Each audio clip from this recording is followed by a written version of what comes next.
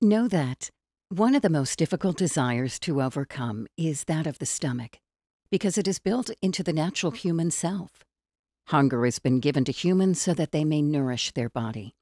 However, if left uncontrolled, the appetite of the stomach will become one of the greatest mortal vices, gluttony. The way to break the desire of the stomach is to prevent it from becoming full. In other words, maintaining a state of hunger. Hunger has 10 benefits. First, hunger purifies the heart and its spiritual perception. Second, it softens the heart and renders it more receptive to divine grace. Third, it humbles the ego. Fourth, it reminds one of the sufferings of the poor.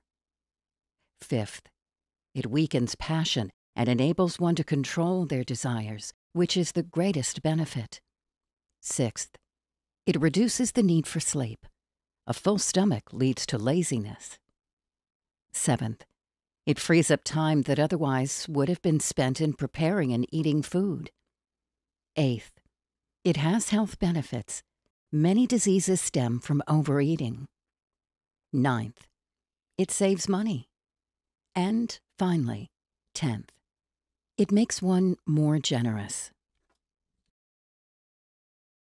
Know that the merit of hunger does not lie in hardship, just as the merit of medicine does not lie in its bitterness. You should be aware of 3 rules regarding food. First, you should quantify the amount of food and eat only what is necessary to nourish the body. Next, you should estimate the speed and frequency with which you eat, eating as slowly and infrequently as possible.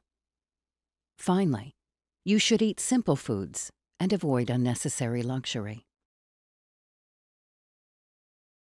Know that the stomach is the tank of the body and it irrigates its limbs and organs.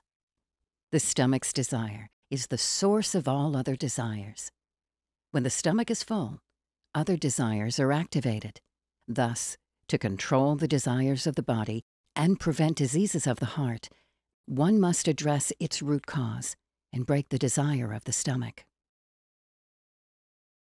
The objective of controlling the stomach's appetite is to attain a position between hunger and fullness, so neither one distracts from the remembrance of God. Know that the worst container you can fill is the stomach.